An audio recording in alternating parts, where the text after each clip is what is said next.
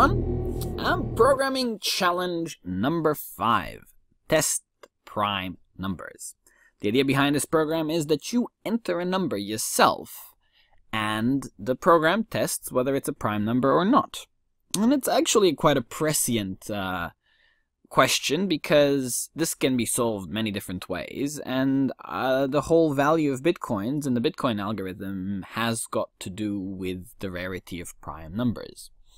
So the idea here is you're going to use the mathematical remainder function in combination with iteration. But let me go through the code components.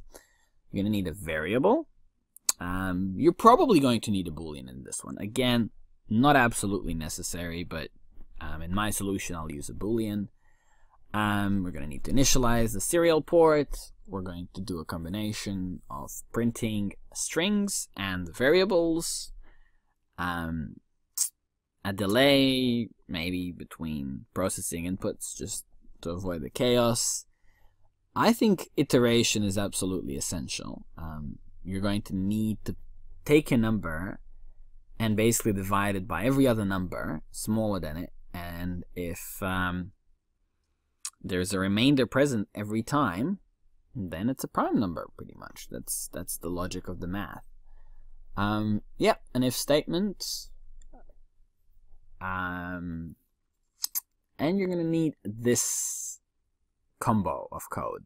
Basically what this says is that when you enter a number preceded by A, it saves it into a variable into the Arduino memory. So this is how you enter a number into an Arduino, using this little block of code.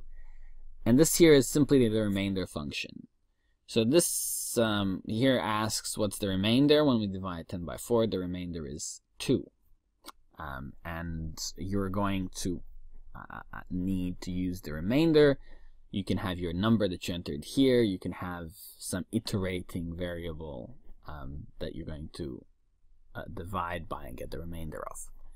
So this is what the output is meant to look like. You can neaten it up a little bit more. Actually, I'll show you what my final one is. So you have, write your number preceded by the letter A. So we go A55. Your number 55 is not prime. And we go A11. Your number 11 is prime. A17 or 174. Not prime, A17.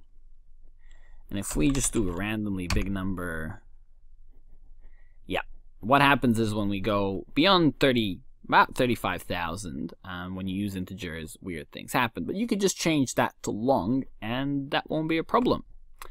Okay, that's the explanation. Your turn to program it. So, were you up to the challenge?